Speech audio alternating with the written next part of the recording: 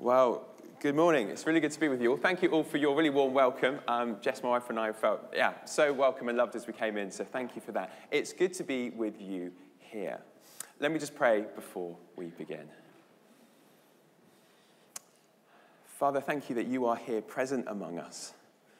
Lord, we know that our hearts are hardened to you so much, and it's only through your Spirit that we can hear what you have to say to us this morning. So we pray that your Spirit would be here among us and working in us. And may we again see the amazing truths of who you are and what you've done for us.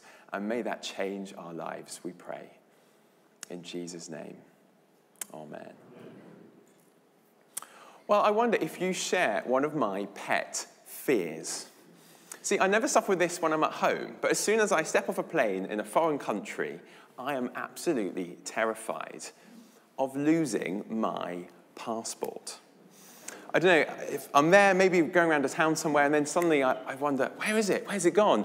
And I assault my bag, get everything out come the sandwiches, the socks, the sunscreen, looking for it, and all along, it's there in my back pocket. I've even got it here this morning. But you see, at home, I don't worry about it at all. But when I'm abroad, I do. Maybe the plane's just landed, come into Stansted or Heathrow or wherever it is, and I check, you know that little flap you get in the seat in front of you? It has the old magazine and the safety protocol and all of that. Check it like 5-6 times, just because I'm like, what if I put my passport in there, got off the plane?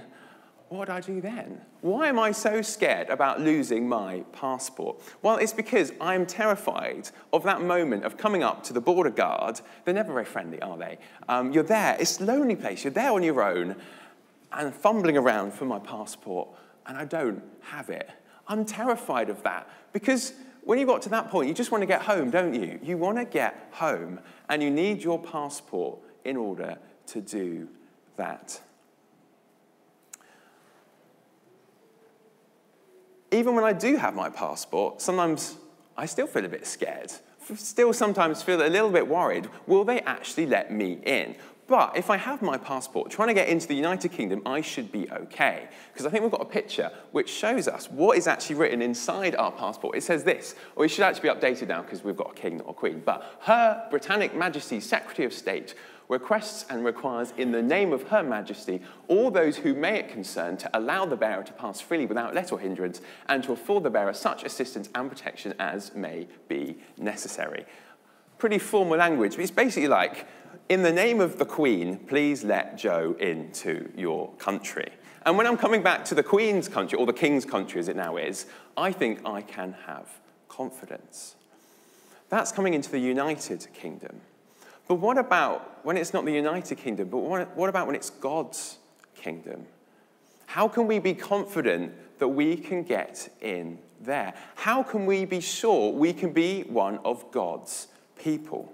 Well, that's really the theme of our passage in John chapter 3 this morning, and really the theme of this section of John's Gospel. It's right at the start of Jesus' ministry.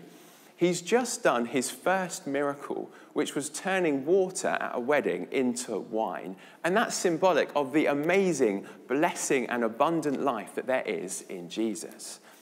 But then in chapters 3 and 4, we get a big contrast. We see two different characters, Nicodemus, who we're going to be focusing on this morning, and the Samaritan woman at the well. Nicodemus had everything going for him. In terms of his social standing, he was a ruler, he was a Pharisee, he was a really religious guy, he was devout, he was the real deal. He had it all going for him. If anyone was an insider and thought they would be one of God's people, it's Nicodemus. But then we see the next chapter, which we're not going to have time to really focus on today, we see the Samaritan woman, completely the opposite. Culturally, she wasn't a Jew, not one of God's people. She was a social outcast. She'd had a messy life. She'd made some bad decisions in life. And everyone would have thought, no way, she's a total outsider. But we're going to see a shock both for Nicodemus, and then there's also a shock in the next chapter for this woman, because the people who are part of God's kingdom aren't the people we would necessarily expect. See, we're going to see this morning that no matter who we are, none of us can be one of God's people based on our own merit. No matter who we are, we can have no life unless we are made new in Jesus. But I think this is something that we all need to hear. But I think it's something quite difficult for us to take in. Because we live in a society, and I think our hearts are like this too, that hate to have to ask for help. I know you walk into a bookshop and the number of self-help books that there are there for you to buy on all manner of topics, and they all basically have the same message. There's just a few simple steps that you don't know at the moment, but when you've read my book, you'll know, and then you'll be able to do life better. Here's a couple of titles. 8 Rules of Love, How to Find It, Keep It, and Let It Go. In just 8 rules, you can conquer everything to do with love. Wow, that's a bold claim, isn't it? Or Outlive, The Science and Art of Longevity, the ultimate manual for living better and longer. Just by reading a book, apparently we can live longer and better. See, all of these things say you can do it yourself. You just need a few extra hints, a few extra tools, a few rules to follow, and you'll be fine. That's what we love in our society, isn't it? And that's what our hearts love. I don't know, maybe it's a guy thing, but if there's ever something that goes wrong at home, man, it's so hard for me to have to admit that I need to get someone in to fix it. I'll Google it, I'll YouTube it, I'll look in the instructions, I'll try and take it apart, try and figure it out myself before I have to admit I need help. I mean, DIY, it's what it says on the tin, isn't it? Do it yourself. I think maybe I'm at that stage of life where quite a lot of people I know are starting to get their own place, buy their own house. And often it's a bit of a project. And I've seen loads of people do amazing jobs at doing up their own place. But I had one colleague who had bought a place, only had one bathroom, and he decided he was going to gut the bathroom and completely redo it all by himself. And he didn't take any time off work either. I think it was about 2 weeks he didn't have a functioning toilet in his house. I do not know how he survived that. I think I definitely would have asked for help then. But you get my point. We find it so hard to ask for help. We find it so hard to admit we're not good enough by ourselves. And spiritually, we find that hard too. But it's a truth we have to hear, and it's a truth we have to understand. We have to let it sink right into our very hearts and souls, because without realizing that, we will not know true rest. We will not know true peace or true joy or true life or true power or true hope in Jesus unless we first realize we can do nothing by ourselves. So walk with me as we come through this chapter that was read earlier in John chapter 3, and we're going to see this theme and then see the hope there is. And we're going to do that through 4 P's, or one's a bit of a cheat. First one is approach. We're going to see Nicodemus's approach, or Nick for short, as we'll call him. Then we're going to see Nick perplexed. Then we're going to see Nick's problem. And then lastly, Jesus's promise. So firstly, Nick's approach. Come with me back in verse 1. Now there was a man of the Pharisees named Nicodemus, a ruler of the Jews. This man came to Jesus by night and said to him, "Rabbi, we know that you are a teacher come from God, for no one can do these signs that you do unless God is with him." As we said, Nick's a big guy. He's a well-known figure. He's right at the top of society. He's a Pharisee. Yet he comes to Jesus. And maybe if you know much about the Gospels, this might be a bit surprising, because the Pharisees often are people that don't want anything to do with Jesus. But here Nick seems interested. But it's interesting how he comes. He doesn't come in the middle of the day. No, he comes at night. Maybe he's trying to hide a little bit of this. And it's interesting what he says as well. It's kind of quite waffly, isn't it? "Rabbi, we know your teacher come from God. No one can do these signs." He doesn't really quite get to a point. He's kind of waffling his way. Maybe he's not quite sure what to say. It's also interesting, he doesn't say, "Rabbi, I know that your teacher come from God." He says, "Rabbi, we know your teacher come from God." I wonder if you've ever gone up to someone to ask them for a favor, but you feel a little bit uncomfortable about doing this. So maybe you bring your mate along as well. And even though you want it for you, your mate doesn't care, you still say, "Oh, we were wondering if," whatever. See, it sounds a little bit less. If we just say we rather than I, we kind of hide behind it a little bit, don't we? I wonder if that's what's going on here. Nick's kind of interested. He's heard about Jesus. He wants to know more, but he's a little bit scared. He doesn't want other people to know. He's a little bit embarrassed about it. Doesn't want his mates to find out, I'm sure. Maybe that's you here this morning. You're kind of interested in this Jesus guy, but you don't really quite know what to make of it all. Well, if you are, keep listening. There's something amazing here for all of us. So that's Nick's approach. But then we get Nick perplexed, because compared to his waffle in verse 2, Jesus gets straight to the point in verse 3. Jesus answered him, "Truly, truly, I say to you, unless one is born again, he cannot see the kingdom of God." Unless one is born again. Confused? Join the club. Nick's completely confused by this. He says in verse 4, "How can a man be born when he is old? Can he enter a second time into his mother's womb and be born?" Nick's thinking, I know how this works. I was once in my mum's belly and I had to come out. But that was years ago. I've grown quite a lot since then. He can't mean I've got to go back there again. I come out in cold sweats when I think about this, because my mum's about 4'10". I'm 6'3". Nobody wants that. What is Jesus saying? Well, I wonder if anyone's ever given you some advice. And maybe it goes something like this. Maybe you're coming down the stairs, you've just got ready to go out somewhere. And then, I don't know, maybe it's your spouse or wife or mum or whoever it is, takes one look at you and it's like, "I really think you need to look in the mirror again." You'd be like, "What have I done? What's my face look like?" Or maybe, I don't know, you've written an email at work and you give it to your boss to have a read through, and they take one look at the first paragraph and like, "You really need to look at this again." You'd be like, "What have I written?" See, if someone says you need to do something again, it normally means something's not quite okay with you. And when Jesus says you need to be born again, you can't get much more comprehensive than that, can you? He's saying to Nick, there's something fundamentally, deep-rootedly wrong with you, with your whole life. Being born is really closely connected to family, isn't it? We're born into a family, don't get to choose them, we just have to like it or lump it. And for Nick, family was huge. He was a Jew. A family was his ticket into God's people. But Jesus is saying here, it's not good enough. Birth is often connected to status, isn't it? Especially in more traditional cultures. You go somewhere like India, you get a really strict caste system. If you're born into a high caste, you've got everything. If you're born into a low caste, you've got no hope. Nick, again, had a high status. But Jesus is saying, no, doesn't count for anything.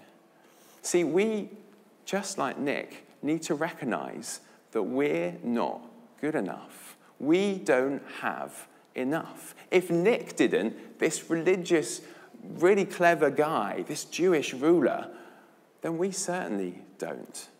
Our family, it doesn't count for anything in God's economy. The good things we do, yeah, they're good, but will never be enough. And we need to recognize that.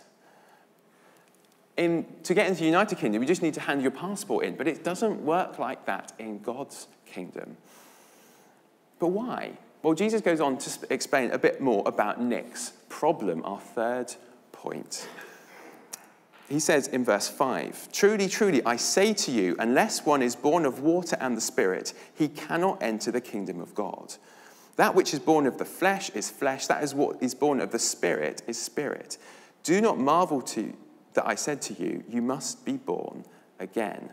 See, Jesus rephrases it. This time, instead of saying you must be born again, he gives a bit more detail. He says, unless one is born of water and the Spirit, he cannot enter the kingdom of God. Again, maybe we're thinking, come on, Jesus, what are you saying? Why are you kind of speaking in riddles? But I think if we think about this, I think we can work out what Jesus is saying. Water was a really common Old Testament symbol for being cleansed, for being washed. Like it is today, but particularly being spiritually washed. And the Spirit was a really common symbol for life, the life that God gives. So what's Jesus saying? He's saying you need to be washed. You're spiritually dirty.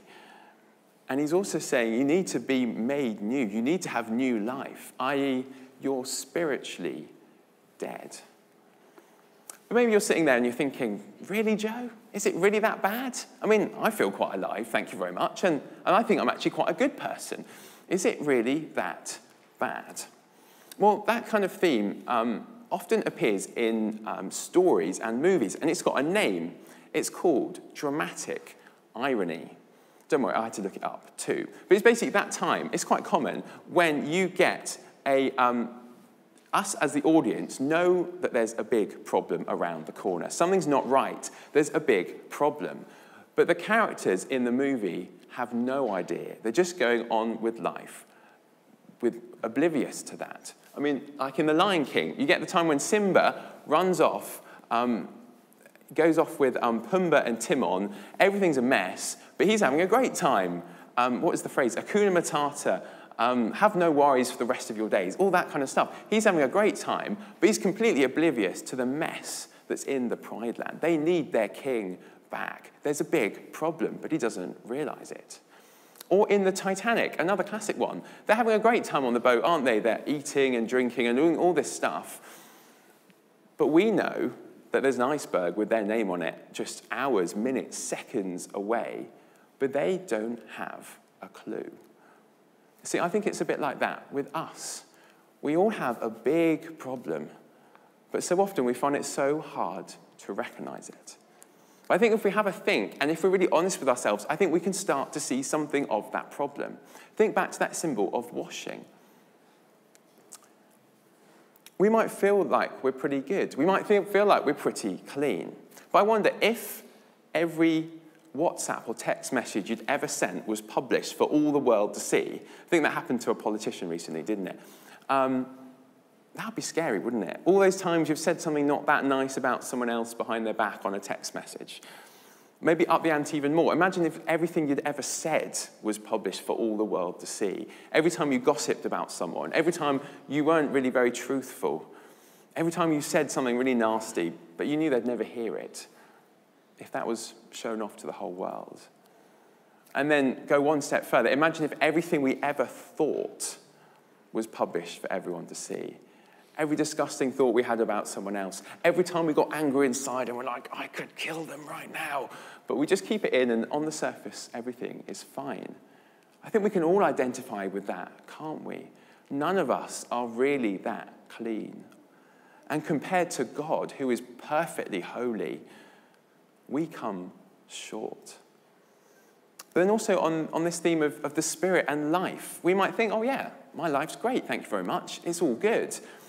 Well, even in the times when life is good, I think so often it doesn't quite deliver, does it? I don't know, you look forward to a holiday, and you're really looking forward to it. It's going to be great, and you go on holiday, and it is good, but it never quite delivers, does it? Things don't quite fully satisfy us as we think they might. And then, of course, life isn't always that good. Sometimes life is really, really hard. And, of course, it's all pointing to that one destination in life that we're all heading to, and none of us can help it, to death itself. See, even if we find it hard to admit, we all have a problem. We're all spiritually dirty. None of us are good enough. And we're all spiritually dead, heading towards our physical death ever quicker. And the worst thing about it is that we can do nothing to solve it. We see that in verse 8. Jesus says, the wind blows where it wishes, and you hear its sound, but you do not know where it comes from or where it goes. So it is with everyone who's born of the Spirit. What's Jesus saying? Well, he's using a bit of a wordplay, because in the original language, the word for spirit and the word for wind is the same. And he's saying, look at the wind, look outside. The wind's powerful, isn't it? It's amazing. It can do really big things. But we can't see it. We can't quite work out. It's very difficult to predict, and we certainly can't control it. We can't harness it fully to use just for us. And so it's like that with the Spirit. The Spirit's amazingly powerful, but it's beyond our grasp, beyond our control. We'd love to be able to just pick up a book and do 5 simple steps and be solved, but it doesn't work like that. It's beyond our reach. Like Nick, we all have a problem, a big problem, and we can do nothing to solve it by ourselves. And I think it's important that we let this sink in. If you're here and you're not a Christian yet, maybe you never quite really understood who Jesus is, why he had to die, why Christians keep on going on about that. Maybe inside you're just hoping that you'll be good enough. Because you're like, well, I'm sure I'll be good enough. I'm quite a good person. Let me say gently, but with all the authority of God's word, that none of us will be good enough. None of us come up to the mark. But maybe you're here and you are a Christian. You know that Jesus had to die to forgive you. You now want to follow him. You are following him. Well, we need to keep remembering and recognizing this truth, because our hearts keep twisting and bending away from it because we don't like to hear it. Our hearts are so often like, have you ever had one of those cupboard doors where you kind of push it shut and you think it's shut and then a few seconds later it creaks back open again, and then you push it shut again and back it comes open again. Our hearts try and wriggle out of this because we don't want to hear it. We don't want to come face to face with it. See, on a Sunday, it's so easy to sing, Jesus, I need you every day. But then it's very difficult to live like that. Think about our prayer life. If we really understood that we can do absolutely nothing in our own strength, every breath we take, let alone everything we do, is completely dependent on our Father, man, we would pray differently, wouldn't we? If we really let that truth sink in.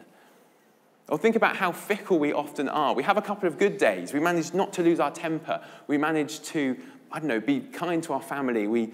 Things seem to be going really well, and we're rejoicing. But inside, we're also thinking, God, I've done really well. God must be so pleased with me at the moment. And then the next day, we have a bad day. We lose our temper. We fall to that same sin again, and we're utterly broken and feel like we've got no hope. Because we haven't quite let that truth sink down that no matter what we do, we need Jesus. Every day we need Jesus. On our best day, we need Jesus. And on our worst day, we need to let that sink deep in. But there's also an amazing hope here. There's an amazing promise. And this is what Jesus now comes on to.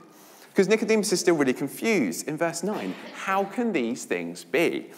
Jesus says to him, are you the teacher of Israel, and yet you do not understand these things? Truly, truly, I say to you, we speak of what we know and bear witness to what we have seen, but you do not receive our testimony. If I have told you earthly things and you do not believe, how can you believe if I tell you heavenly things? Here it comes. No one has ascended into heaven. Well, that's just what we've been saying, isn't it? None of us are good enough to get to heaven, except he who descended from heaven, the Son of Man. That's Jesus. What's he saying? Well, I think it's like an image of a rock climber. I think we've got a picture. I'm not very good at rock climbing. I've had a couple of goes. I find it really hard. But some people are incredible at it. And I think this guy's like that. That looks such a sheer rock face, doesn't it? But somehow he managed to cling on and pull himself up on the smallest of grip holds. And maybe sometimes we think that life's a bit like that. We can just gradually, if we're good enough, we can find the ways to find those little handholds and pull ourselves up. But the Bible says, no, it doesn't work like that. It's like a rock face that is so incredibly steep and so incredibly smooth, none of us can even hope to get to the top of it. And maybe we think, well, if someone managed to get to the top, they could throw a rope down, and then we'd be able to climb up, and then we'd be fine.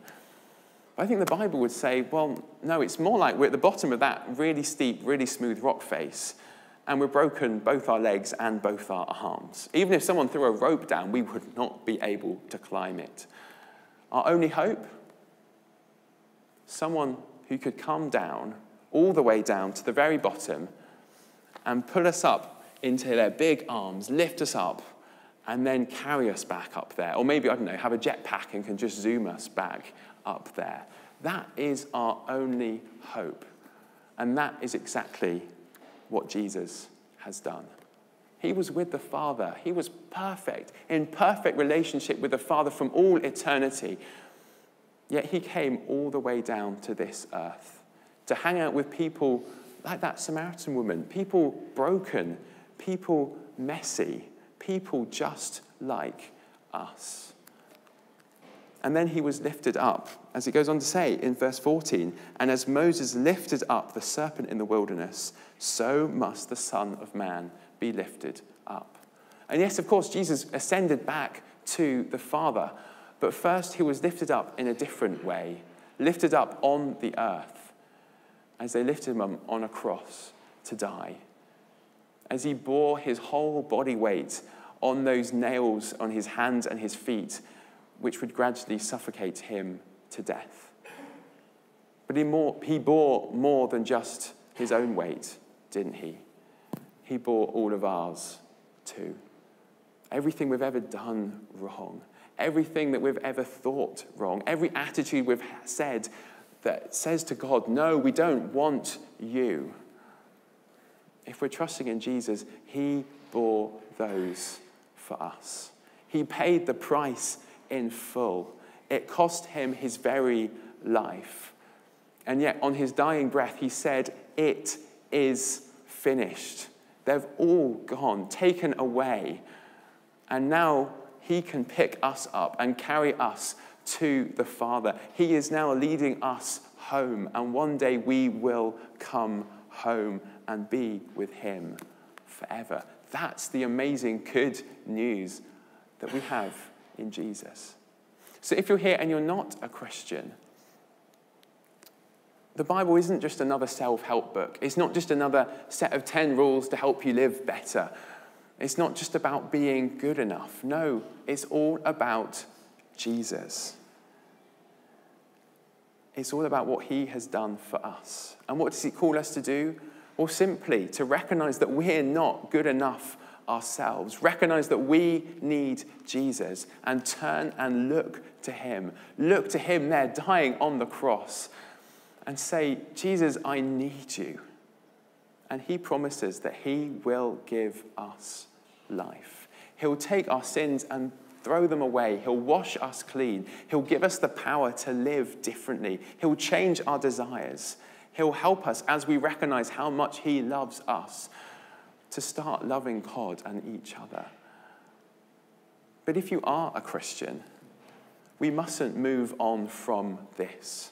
There's nowhere else for us to go. This is our hope. It doesn't get better than this. Because it's only here that we find true rest, true gratitude, true joy, true power, true hope. True rest, because it doesn't rely on ourselves anymore. There's nothing that we can do that can mean God will stop loving us as much as he does. It doesn't depend on us. We can rest in what he's already done for us. True gratitude, because everything we have is from God. The very breath that we breathe, but also the gifts he's given us, the opportunities he's given us, the material stuff he's given us, everything is from God. Man, we'd be more grateful if we recognized that more, wouldn't we? We find true joy because the best joy of all is knowing our Father loves us more than we can ever know or imagine. True power, because that Spirit who is so powerful that we cannot grasp on our own strength, God gives as a gift to us into our hearts, and it is he who is transforming us. Yes, we walk in step with his Spirit, but the power rests in God, in us. And lastly, there we find true hope.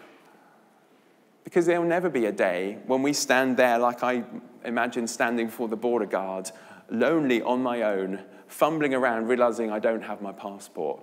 It won't be like that. Yes, we'll stand before God himself, and we'll be utterly hopeless on our own merit. But then we'll feel a touch on our shoulder, and next to us will be Jesus, his arm on our shoulder. And God won't look at us, he'll look at Jesus. He'll say to Jesus, you are my son. You did everything perfectly. Welcome, come in.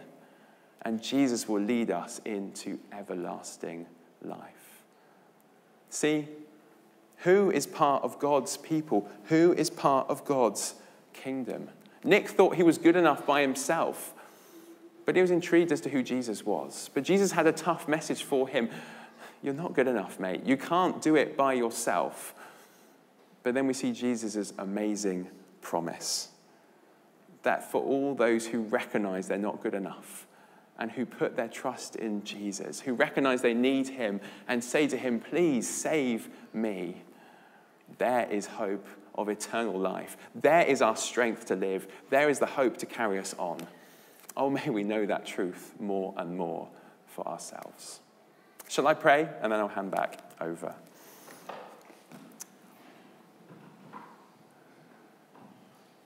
Father God, we thank you so much that you did not leave us in our dirty, dead, sinful state,